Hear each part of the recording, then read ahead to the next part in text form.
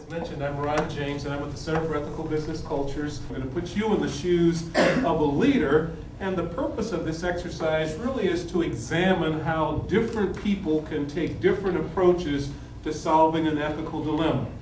So here's what I'm going to do. We're going to take the first 20 or 25 minutes. I'm going to give you a quick scenario. I'll take 2 or 3 minutes to give you that. Once I give it to you, I'd like for you to decide what you would do without talking to anybody else. Go with your gut instinct.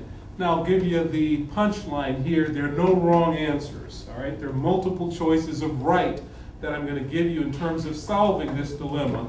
But I want you to go with what your gut instincts tell you. Don't worry about what anybody else is thinking.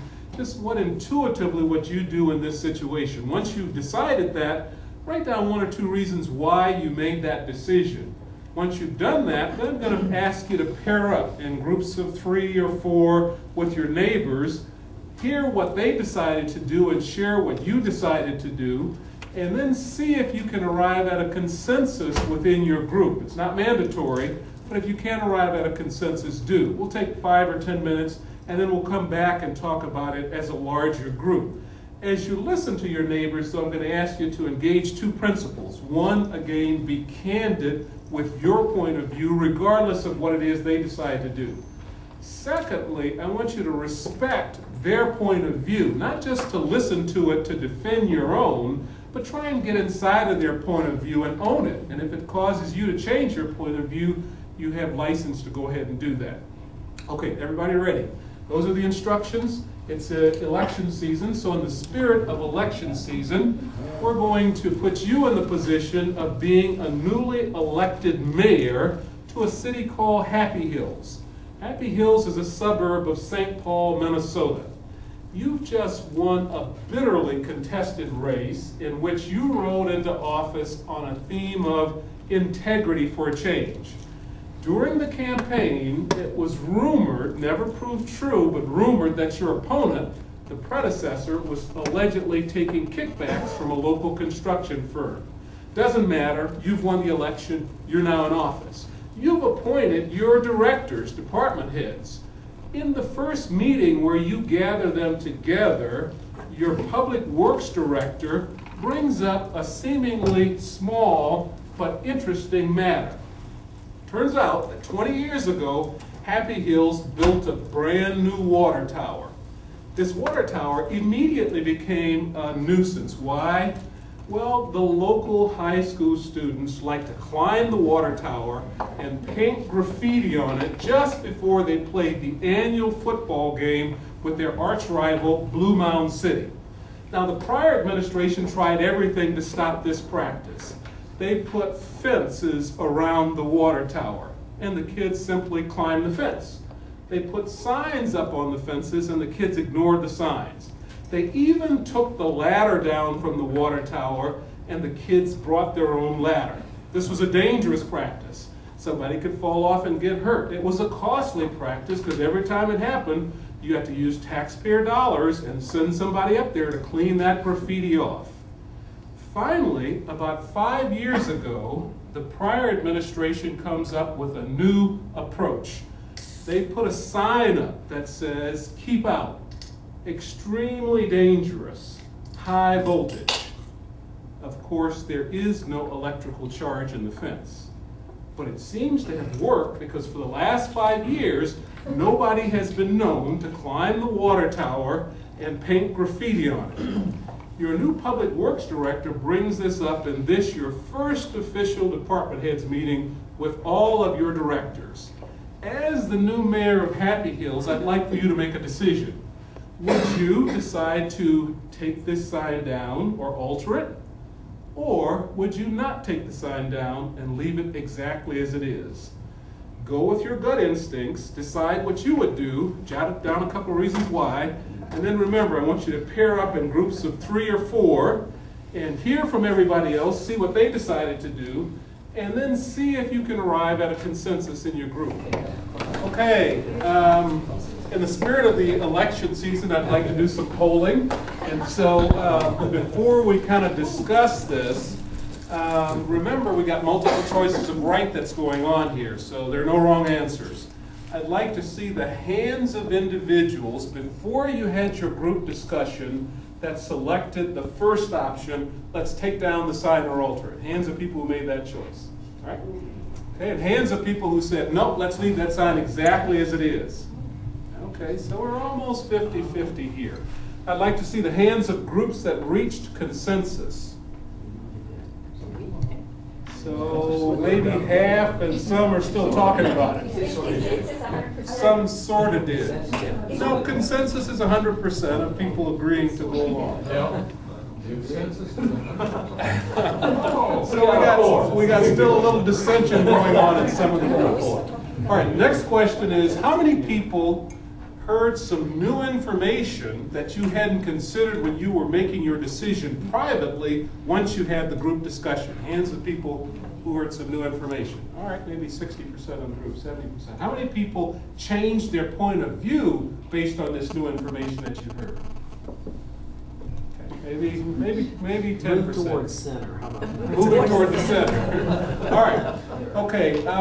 Well, let's talk about this for just a few minutes. And I want to start with those who said, let's take down the sign or alter it. What discussions did you have? What did you think about personally, or as you started your group conversations? What was your rationale, please? Who will share? Yeah, please. Our group just decided that, you know, you read on a platform of integrity for change, and the sign's just a lie. Yeah. Right. Same thing. You ran on a platform of integrity for a change. This sign's a lie. It's not the truth. And so you feel you need to take some action. Okay. Other thoughts? Reasons? Yep, please. Well, I thought about it that way, that it was, what would happen if everybody suddenly believed, started doubting signs? I mean, that one, they weren't going to get killed if they touched it because there wasn't any power with it. But what if you're at the power station and they say, high voltage signs? So if you have these kids starting to believe that all these signs are lies are made up, is that what you want people to think about? Yeah, so is there an unintended consequence? If the kids should discover that this sign is really a lie and go down to the street to the local power plant where the sign really is true, might they get harmed then? So maybe you better take action so there's some alignment, some truth in the sign from place to place. Yeah, other thoughts, please. I just ran on a platform that did change integrity, Yeah. Totally within my realm to do whatever. Yeah. Clearly, your predecessors got this reputation going on of doing things that are not steeped in integrity. That's been your platform, and here you've now got a chance to make a decision. You want to stick to that. Yeah, please. Water tower was a sense of community. People have been doing that for years and years. Yeah. So keep going with that. Why were you on the side of taking it down or altering it? Taking it down, so that they could continue with that sense of community. Okay, all right. All right, so you would want them to go ahead, I mean, the kids have learned how to come together to put graffiti up, and so you'd want them to be able to continue. Well, that's the adults did as children in that community. Yeah, we've done this with tons of groups. That's the first time I've heard that approach. Really creative. I like it. Please, go ahead. Kind of along her same lines of that sense of community, I just thought take the sign down, but then make it more of a supervised, controlled activity so that the youth could still have their outlet and be able to go and do their little ritual before the game, but in a controlled, safe environment. Yeah, so you change the ground rules. Maybe take the danger out. So you're still taking down the sign, but you're going one step further and saying, the kids are a pretty important stakeholder here. How do we make sure we're still serving their needs? Yeah, very good. But Any the other danger's insights? still there. I'm sorry? Because there's a danger in unsupervised climbing of this tower. So I wanted to just alter it, make it look very similar, because you've already got a deterrent in place. Yep. And change it so it is an honest statement that just warns of the danger, but same color, same lettering, same amount of words, same look. So what would you change in the sign then? Yeah, take out the high voltage. That would be one way to make the sign true, because clearly there's danger in climbing, but that would be a way to change the sign to make it true. You could add the voltage and then the sign would be true. Right. Yes. I heard that sentiment kind of going on here too. Yeah, you could just shock the kids, put a little voltage into the fence and make the sign true. Low voltage. Low voltage. Let's flip to the other side. I'd like to hear from those who said, no, let's leave that sign exactly as it is. What was your rationale, please? I thought that there were unintended consequences of allowing them to continue to climb. If they continue to climb, clearly somebody sooner or later would probably get hurt. Yeah, so this sign has served a purpose. It's kept the kids off the water tower. If you take it down and now they start to climb again, somebody could fall off and get hurt. Great point, yes. Much the same thing is that after 5 years, it seems like if they've left it alone, which is what I understood. Yep. I think the community, the kids, know that somebody's testing. I have to believe children test things. Therefore, I think they know that there isn't any voltage. So they may have discovered it. They found out either the hard or the good way, whatever, and they know that it isn't there, but they've just decided the community really wants me to stay on. That's a noble teenager that makes that call. But yes, Some of them do have. clearly that is an option. There was another hand up. Yes, please. My new public works director and I, as the mayor, sat down and talked about this, and the water pumps are actually under that water tower. Yep. There is electricity there, so Yep. the sign is not a lie. Yep. The fence is not what's electrified. There are lights at the top of the tower that are powered. There is electricity. It has been a deterrent, so this is not an integrity problem. So there's some power that's at work somewhere in the confines of the fence. Yep. And we just decided it's there. Got it. Okay. Any other points of view? Because I think you've really nailed them. Let's kind of look at some themes behind. Yeah, please. I just have one, and that's and we talked about it, is that this is prevention, and prevention is TV cameras that aren't hooked up. It's placing police cars at intersections with no one in them. It's having a dog bark, a mean dog when you don't have a dog. There's a lot. It's a preventive sign that has been cost-effective and worked for a long time, and I really don't think it quite gets to an integrity issue. Yeah, so if it is, then so is parking the police car, so is the barking dog sign, or the mean dog sign. So this is a deterrent. It's a deterrent. It's working, and it's serving its purpose. And so if it's creating a public good, and the public good here is safety, and it's keeping taxpayers' dollars down because you're not sending crews up all the time, then why not go ahead with it? Yeah, got your point. Let's look at some of the themes that come out of this simple case. We've done this case with tons of organizations, thousands of leaders across the globe. Literally, you can boil the approaches they're going to take into two principal camps. There's one set of people that look at an ethical dilemma and they make the decision based on something we call the law of consequences. Sometimes it's called consequentialism. That law says basically when you're facing an ethical dilemma, you look at the stakeholders who are going to be impacted by the decision you're about to make, and you do whatever's going to create the greatest good for the largest number of people. Conversely, the least amount of harm for the largest number of people. There's another segment of the population that steps back and says, no, there's some principles that are very important, like truth and honesty and respect and transparency, and you never violate those. And those two voices rise in every organization. What we encourage leaders to do is to listen to both voices, and when you do, you start to synthesize the great points that are being made from both voices. So as an example, those of you who were arguing, leave the sign exactly as it is, I heard these themes coming from you, it's working. Why would you change something that's working? It was set up to be a deterrent, it's working, so if it ain't broke, why would you go ahead and try and fix something that's been working for the last 5 years?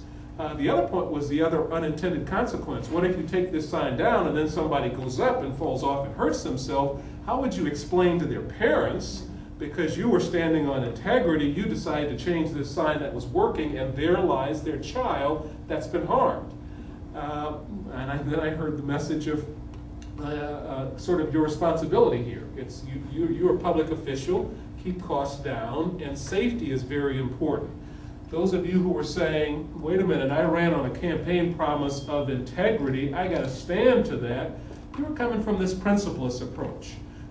Literally, you're meeting with your first meeting with your department heads, and you're setting the tone for your administration. How do you want to make this first decision? Gets to be an approach some people think about when they're facing an ethical dilemma. And even when you say, you know, I want to electrify the fence a little bit, you're thinking about how to make the sign true. Or maybe you take the high voltage off of it. It's still making the sign true. That's about the principleless approach.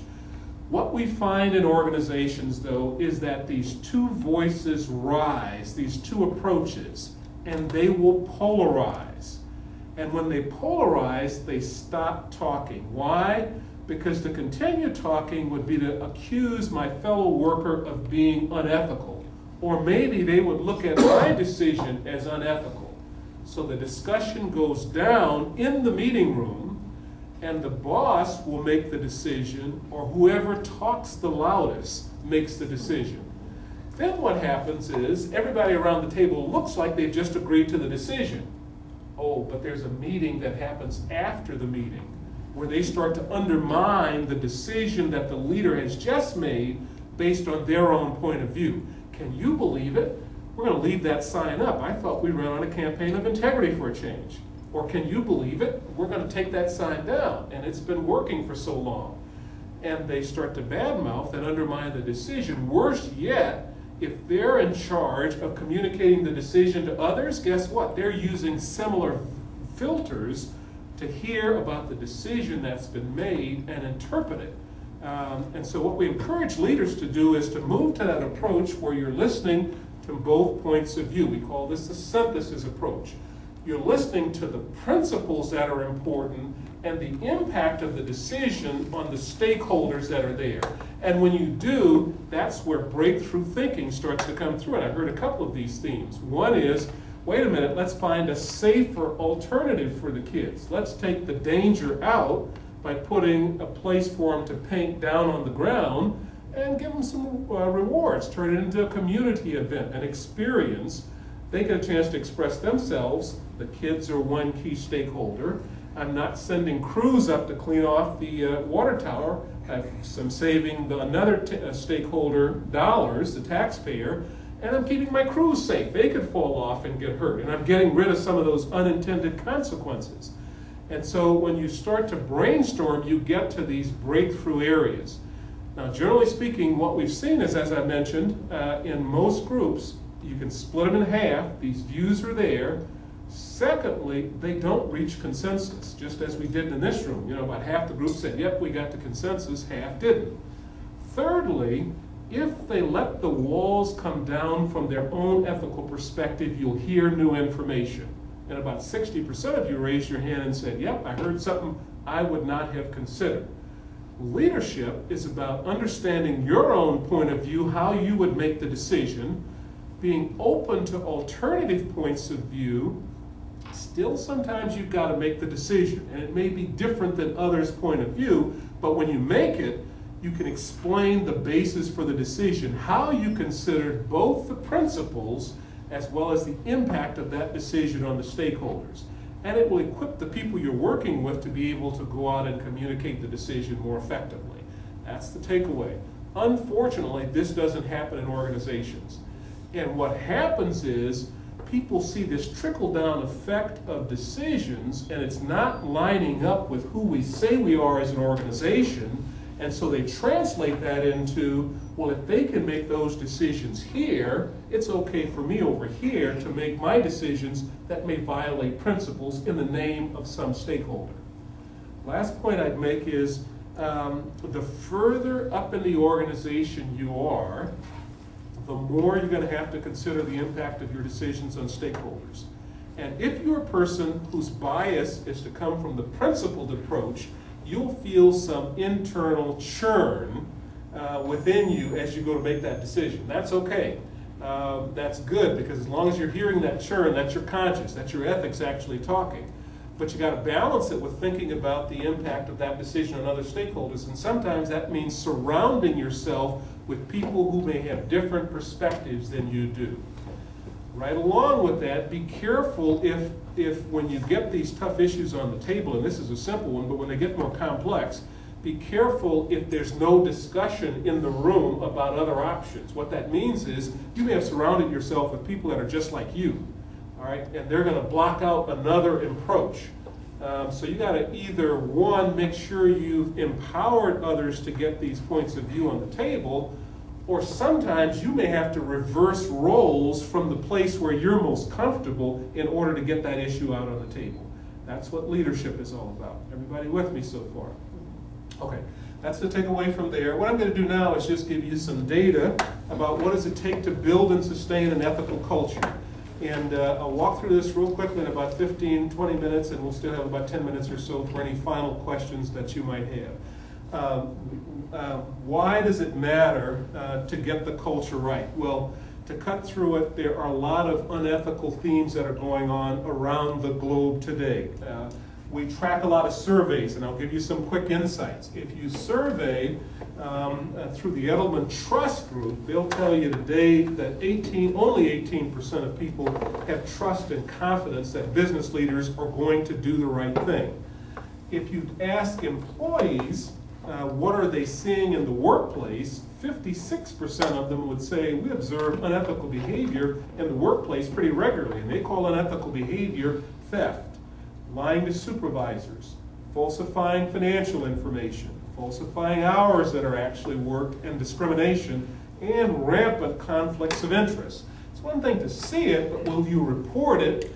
42% of employees will say, I've seen unethical behavior, but I'm not about to report it. Why? Fear. Somebody's going to retaliate against me, or cynicism. Nobody's going to do anything about it anyway, so why should I put my neck on the line? Worse yet, when you talk to ethics officers, they will tell you that 22% of the cases that are out there that they've experienced, and these ethics officers see that their company really tolerates people who don't live up to the ethical standards because they're great performers. That sends a message to the organization that it's the results that matter, not the behavior you exhibit as you go get those results. Actually, 5% of those ethics officers surveyed said their companies actually promote great performers even if they don't live up to the ethical standards, and that sends a loud and clear message to the organization about what's important. There's a disconnect between what leaders see at the top and what people at the front line are seeing. This is from a business partner we work with, Connexa. When surveyed and asked the question, do the leaders do a great job of communicating the values, the behavioral expectations, 78% of executives say we do great work in this space. Only about 41% of people on the front line would actually agree. And lastly, when you look at the next generation coming up, sort of the ethical boundaries are being pushed. 56% of MBA students across the country readily admit to having cheated on at least 3 occasions within the last 12 months. Plagiarism, sort of getting advanced copies of exams, etc. And in high school, 40% of students would say they would lie, cheat, steal if they knew they would never get caught in order to make more money or to get ahead. That tells us as leaders we need to be thoughtful about investing in getting the culture right, because if we don't, it costs. And ethics does cost if there are breakdowns. Specific examples, the fraud examiners and some groups that go around sort of trying to quantify the cost of these ethical breakdowns came up with some interesting data. One, 25% of fraud cases are at least $1 million or more. In addition to that, I'll put them all up, 27% of fraud cases actually involve corruption. About half of them, 46%, are discovered by tip rather than audits. And so it's important that we create a culture where people feel comfortable coming forward and sharing what's going on. The typical fraud doesn't get discovered for at least a couple of years. Unless you've created a culture where people will raise their hand and say, yep, something's going wrong here, and we know this is not what's tolerated. You go back to 2006, the estimates were you could equate fraud going on inside of organizations to about 5% of the revenues. That would equate to $652 billion. That survey recently done in 2008 shows that the number has grown to almost 7% of annual revenues. So it costs. We can bail out the country, that's right. absolutely. If we could just eliminate what's going on there. Well, here are a couple themes we really encourage organizations to think about. Get the culture right. When we talk about ethical culture, it's pretty basic. It's about integrity, transparency, and respect, and truthfulness. It's about understanding the laws of the land, but also how do I make sure I comply with societal standards. But it's in the gray area where ethical cultures excel. They're always reaching for the highest standards of behavior. We think there's a method to the madness in terms of creating an ethical culture. First of all, individuals as well as organizations are on a journey, and that journey starts from a self-interest perspective. What's in it for me? How do I maximize for my own gain? It gets influenced along the way by the laws of the land, the rules and the regulations. If you violate them, somebody's going to get in trouble. Or the market sets standards. Customers aren't going to buy from you if you act like this. But breaking through those boundaries, those bumpers, so to speak, is what great organizations do. And they start to reach for a higher standard of behavior that they expect from people in the organization. And we call that ethical culture. There are 5 elements that are tied to it. 1, leaders are great at setting the tone in the organization. They lay the foundation for what's actually expected. They make sure they're always thinking about the stakeholders that are impacted by the decisions they're making. And they think about the processes in the business. How does it reinforce the behavior that we actually want? And they're constantly assessing, testing to see, are we making progress on this journey? A few comments about each of those. From a leadership standpoint, it is about setting the tone at the top. And frequently, leaders are viewed as asking people to do something unethical when that is really not what they're saying at all. People will listen to that, especially when it comes to pressure to perform, and they'll translate that into, really, it's about the performance. That's all that matters here. The ends will justify the means. Let's get the results at all costs. Leaders have to be aware that there are these 2 languages that get spoken in every organization. There's one about performance. What do we need to accomplish? Whether you're a for-profit, non-profit, government organization, it matters not. The other voice, though, is about behavior. What are the standards of behavior that are important here as we go about accomplishing these objectives? What happens in most organizations is you can have very ethical leaders, but if they don't balance those messages, if they focus on the results, people translate that into it's about results at all costs. That's where organizations start to get into trouble. Secondly, organizations are great at getting the culture right, are great at laying the foundation. That's old-fashioned in some senses. I agree with Christopher in his message this morning. It's about being clear on the mission, the purpose of the organization, the vision, what's that compelling story that gets us up every morning. But then the 2 most powerful ways that you influence behavior in an organization are through the shared values, those behavioral standards that you set in place, and the ethics and compliance codes that tell you where the laws and the rules and the regulations are. To look at those more specifically, values are nothing more than those shared norms or beliefs that guide behavior. They're aspirational in nature, they're directional, they're principles, they speak to stakeholders and how we're going to serve them, and they speak to the character of the organization. Ethics and compliance codes tend to be more prescriptive. They tell you what we're going to do in specific situations. They tend to look backwards, though, at where the risks are, where breakdowns have occurred, and here's some rules to attend to those. They're not very good looking forward to tell you what should you anticipate, and that's the beauty of the values. Roy Snell mentioned this at the top, so I won't go into a lot of detail on it other than to say there are these federal sentencing guidelines. I actually served for 2 years on an advisory group to the United States Sentencing Commission that actually puts these guidelines in place. What happens to businesses and individuals if there is a legal violation of the law? Those guidelines were updated in 2004 to include an emphasis on ethical conduct. That was one of the sort of things I had to contribute with several others, was to focus on not just complying with the law, but how does ethical culture and ethical conduct actually play? Roy touched on this earlier. There's 7 steps that the regulators look for in any organization. Have you gotten the procedures, the rules down so people understand what's expected? Have you communicated it? Do the people that are in charge understand what's expected, and does it permeate throughout the organization? And what about training? And do you audit to find out what the behavior of the organization looks like? And if you do, if there are problems, do you address them, or do you let them go because it's a high performer that's involved that may be causing the problem, and you don't want to run the risk of losing them? These steps are looked at pretty carefully by organizations that are trying to get their culture right. Right along with that, if there is a breakdown, this is where the authorities will come in and look. They'll start asking questions about your ethics and compliance program, and they'll want to know, are you using these steps? And they'll not just talk to you as leaders, they'll go drilling down in the organization to see what they can find there as well. Now there's clarity about the role of the board in this area. What's the role of decision makers like yourselves, but the people who have day-to-day operating responsibilities. They have a charge to make sure they're working on getting the culture right. Stakeholders are very important. There are an array of them. Each organization defines their own. And when you're making decisions, as we saw in the Happy Hills case, you have to think about the implication of that decision on a variety of stakeholders.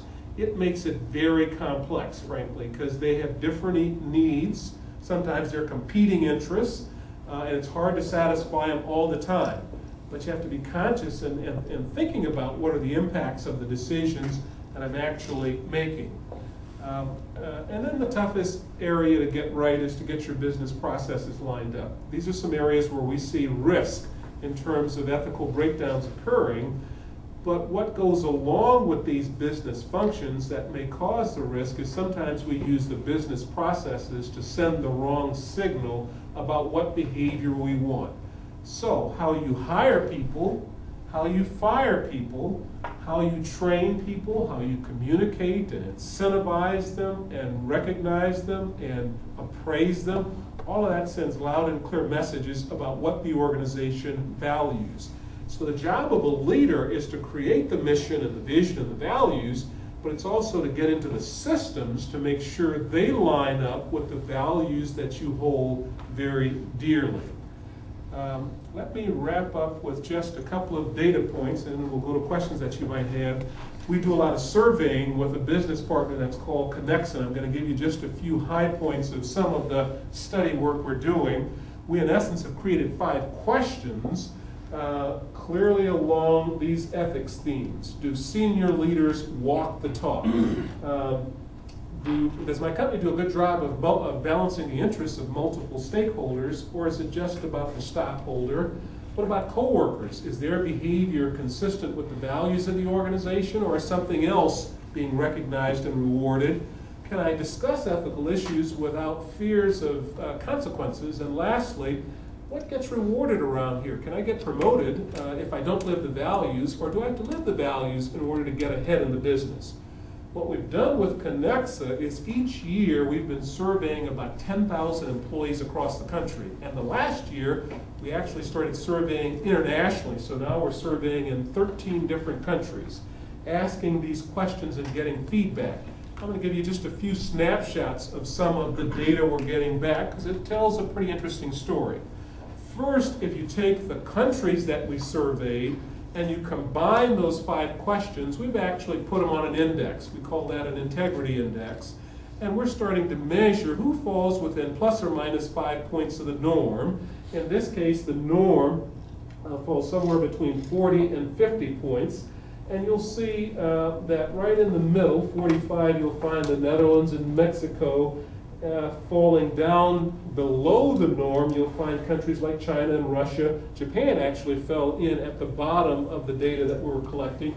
You'll see India and the US tend to be up toward the top of the norm around these areas that we're measuring.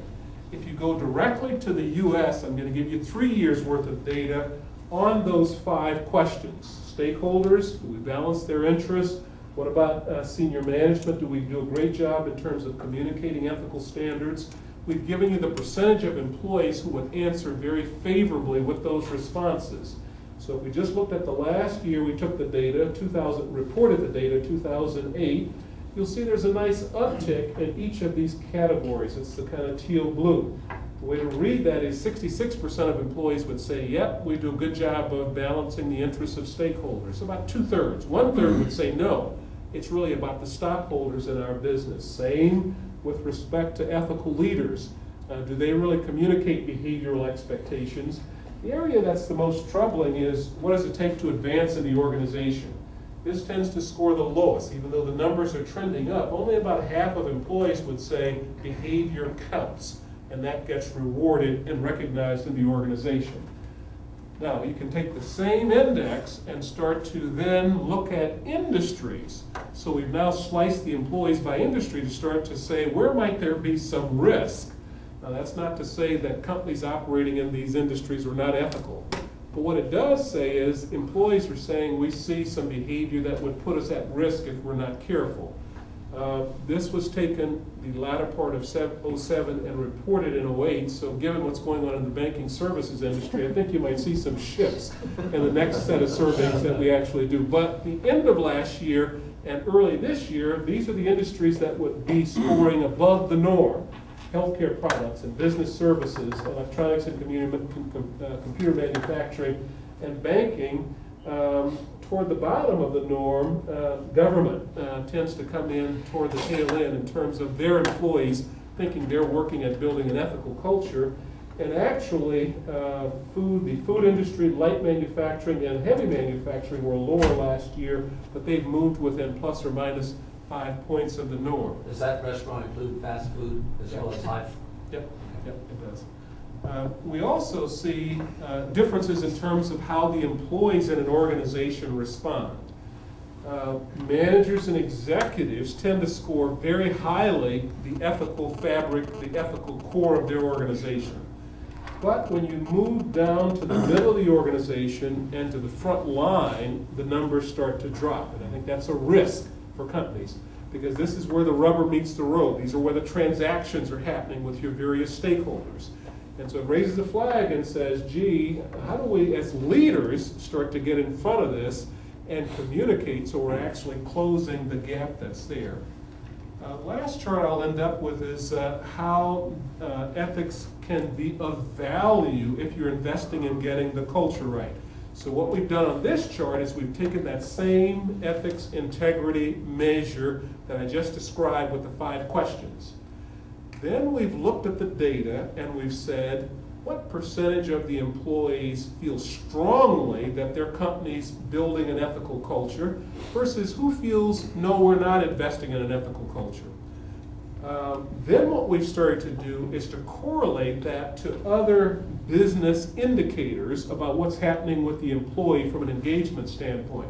So the way to read this chart is, in companies where employees feel their company is invested in building a strong ethical culture, 95% of those, or 93% of those employees would say, we take great pride in the place we work. But where employees feel they have a weak ethical culture, only 16% of those employees would say, I take great pride in the place where I work. You can start to see the correlations. What about job satisfaction? Same numbers. If the employees feel they're working in a strong ethical culture, 92% of them would say, I'm satisfied with the place where I work. If they don't feel they've got a strong ethical culture, only 14% would agree. Here's the big one that business leaders like to look at, it's retention. If employees feel I'm working in a culture that's a strong ethical culture, you'll see 83% of them say, I plan on sticking around. But if they don't feel they're working in a strong ethical culture, only about 14% say, I plan on sticking around for the long term, and that's a business driver. That means you're losing people, you got to pay the cost to go out and find others, etc.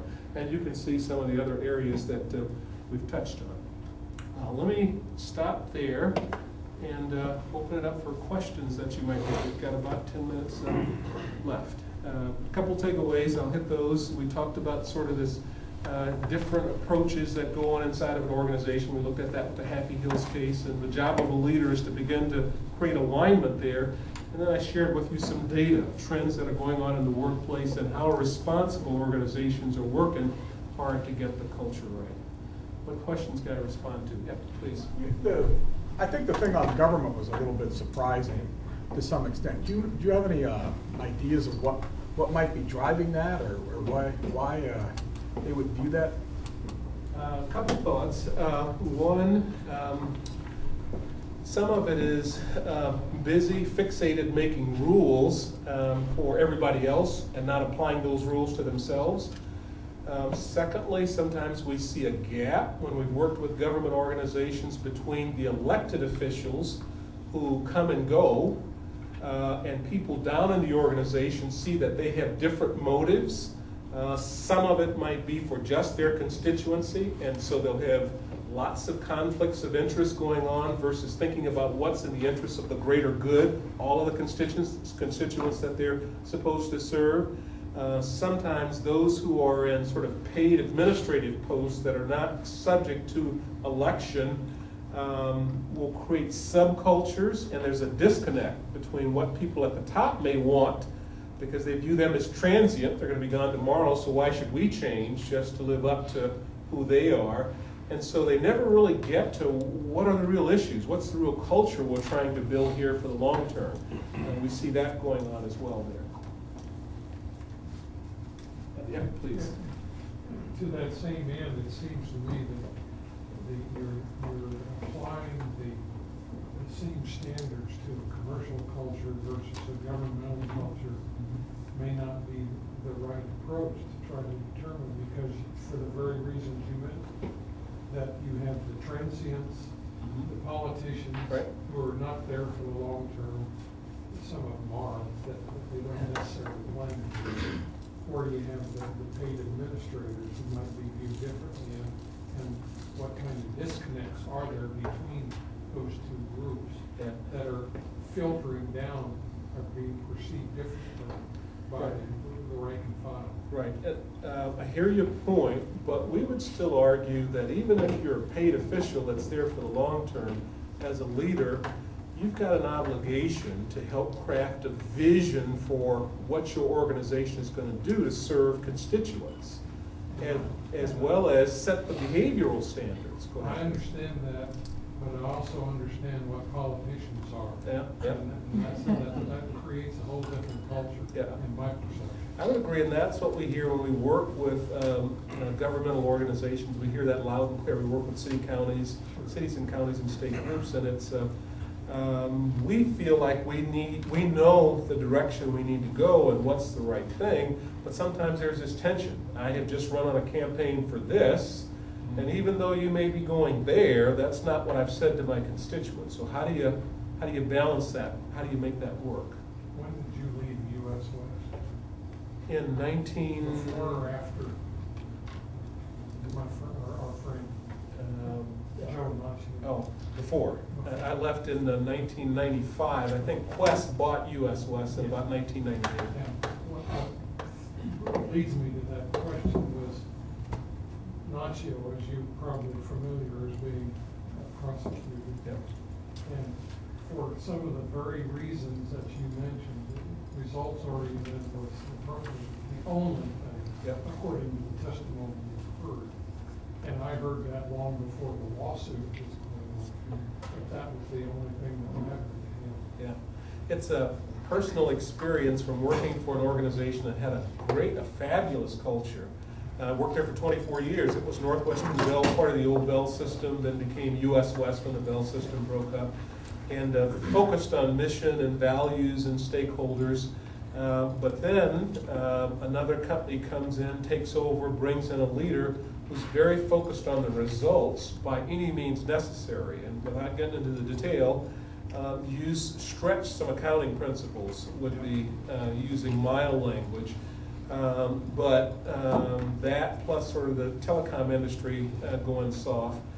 If you watched Quest stock, I left in '95. The stock reached a high when it was U.S. West of about $66 a share. Nacho, who was the CEO at the time, came in, took it over, really started to push the envelope, get aggressive, got caught. And with everything else that was going on in the industry, the stock dropped from $66 a share to 66 cents a share. And that happened within a year.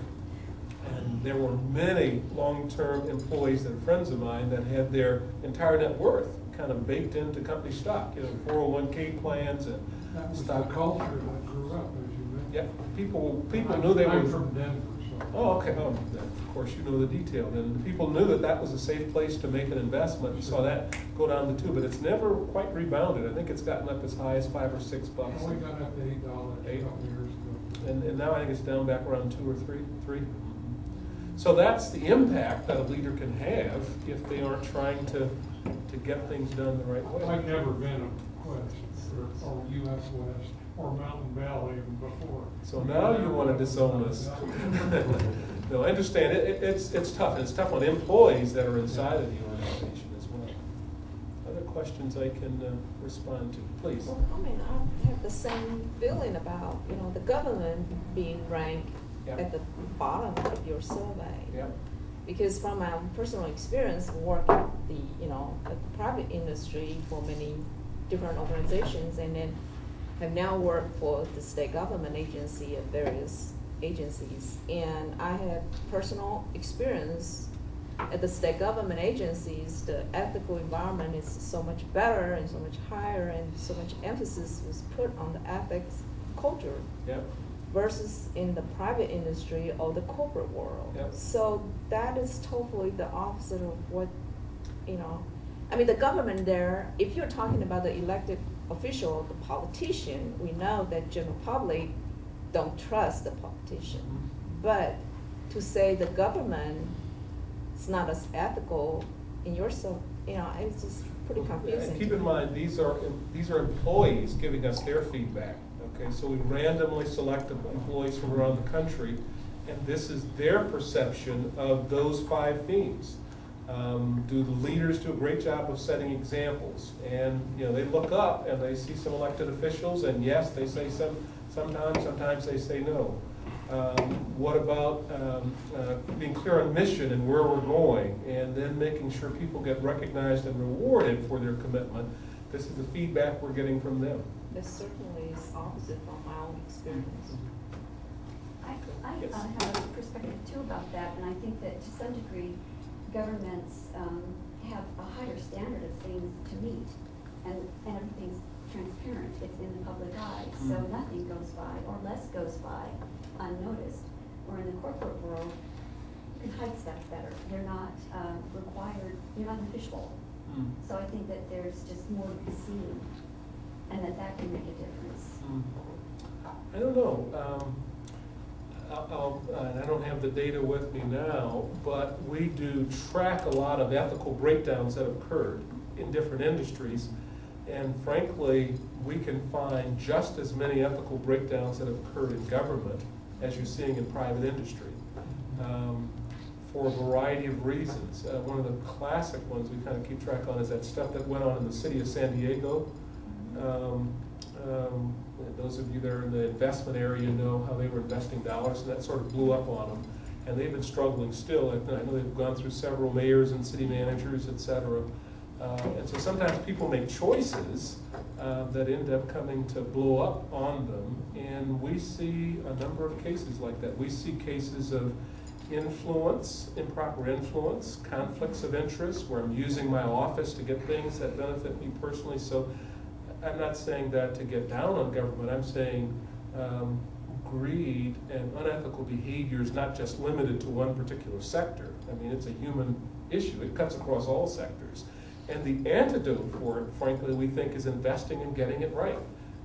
And again, I think I was careful when I put that data up. I wanted to be careful to say, even though I'm going to show you how employees are ranking and how it stacks up their own industries, that's not to say every organization in that industry is like that, okay? But from the employees where we gathered feedback, that's the messages they were giving us. I have one more question. Any others? If not, thank you very much. It's been a pleasure to be here.